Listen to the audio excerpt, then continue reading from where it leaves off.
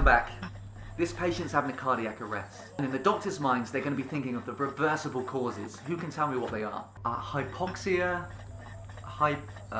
Sure, I'll teach you how to never forget it if you tell me in the comments below the name of this device that you're seeing right here. Oh, by the way, you're wasting your time learning these study hacks if you don't understand the knowledge behind them in the first place. You need to understand first and then use the mnemonics as a shortcut. I've condensed all my high yield notes which help me consistently rank top of the year into my new guide, Never Forget Cardiology. Okay, so H's and T's. For H's, think of hypos. Hypovolemia, hypothermia, hypoxia, and hypokalemia. But that last was just to help us remember electrolyte abnormalities. They could be high or low. And for the T's, remember to throw 10 toxic tampons. Thrombosis, tension pneumothorax, toxins, and cardiac tamponade.